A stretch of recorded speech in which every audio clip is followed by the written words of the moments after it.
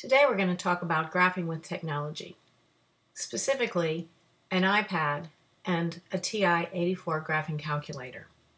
So we're going to start by thinking about a system of equations, and this is our system, y equals x plus 3 and y equals 1/2 x minus 3. If I go to the QuickGraph app, here's the icon. If you happen to have an iPad or if you have an iPhone, this app is free. And when I go to start graphing, one thing I want to do first is I need to reset the scale. And you can see that this is done with the refresh button as shown above. If I would like to add an equation, I can use the plus sign, which means add a new equation, and I'll get a screen like this. Now, suppose I was going to put in two equations from my system. The first equation is y equals x plus 3. So I will type that in here. I can see that the turquoise buttons have the variables x, y, r, and theta.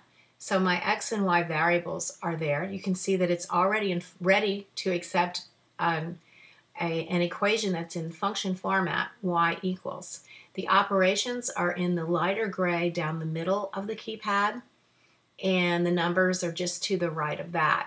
So I will put that equation in, and after that I can put my second equation in, y equals x divided by 2 minus 3, and that will appear in that input window as well.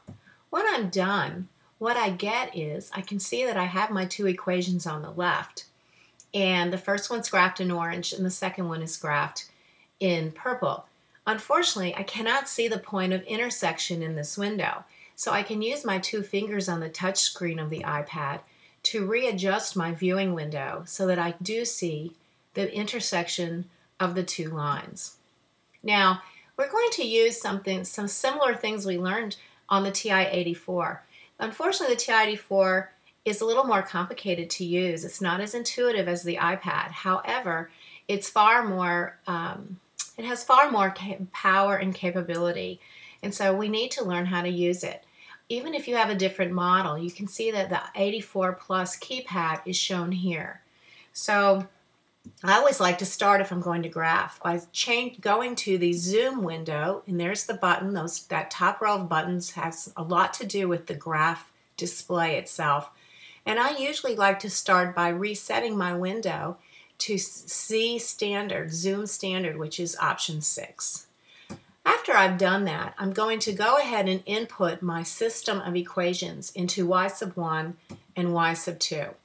And I get to this particular window by the button on the far upper left, the y equals menu. And then I go ahead and enter my two equations. You can see that the equal signs are highlighted in both cases, so they will both be displayed when I go to my graph. Now the graph key is on the opposite side of y equals. It's to the far right. And you can see that this is similar to the problem we had with our iPad earlier, is that we can't quite see the point of intersection. So what I'd like to do is go to my window button so that I can change my viewing parameters.